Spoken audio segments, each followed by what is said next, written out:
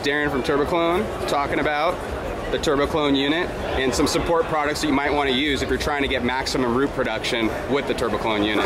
Hey Darren, do you mind just talking to me a little bit about some combinations of products they would want to put in the water to get maximum root production?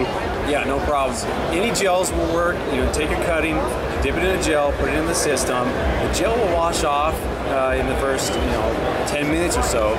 But let that be your nutrient base for days 1, 2, and 3, even 4. And then once you see the root nubs show, then put in your roots accelerator, or Rapid Start is another one from GH that I've heard is really good. I haven't tried it. That is a really good price point, and it's a very good product. I will even cut back on, say, Roots Accelerator on the ratio that they suggest on the bottle.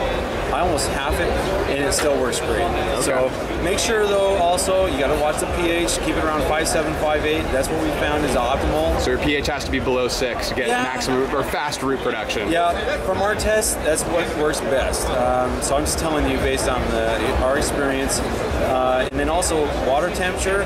Optimal water temperature has been about 70 to 72. So you want to have these things running in a room temperature of about, I'd say 70 degrees is optimal. But, you know, plant species are different. Some will react to different temperatures. Some may like it a little bit warmer. You kind of have to trial and error and go from there. Okay, so just a simple root accelerating product. What about somebody that doesn't have access to that? Some B vitamins, and what about some base nutrients? Would the cutting regimen on some base nutrients from different programs, would that work?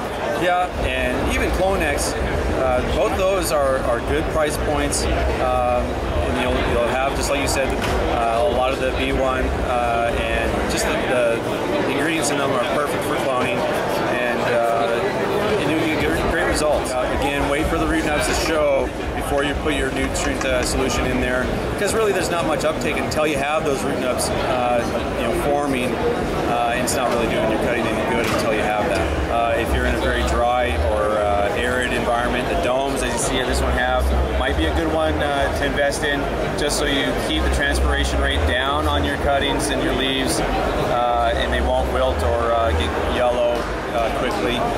If you're in a very humid region, or your grow room is 50, 60% or higher on the humidity, then you'll be good. Just spray the canopy of the leaves, your cuttings, maybe once or twice a day, and you'll be fine. Make sure you got no oscillating fans blowing on them, of course. Yeah, exactly. Yeah. But you do want to have good fresh air, circulating in your grow room. So that's important. You don't want oxygen. Air. Need oxygen. Yeah. Okay. Check out our new Turbo Mini. It's 24-sider, and it only retails for $164.95. It's an awesome price point. You guys will love it. So for all those folks that want to get their feet wet with clone machines, here's a cost-effective product that you can utilize to do so. It's the new TurboKlone Mini.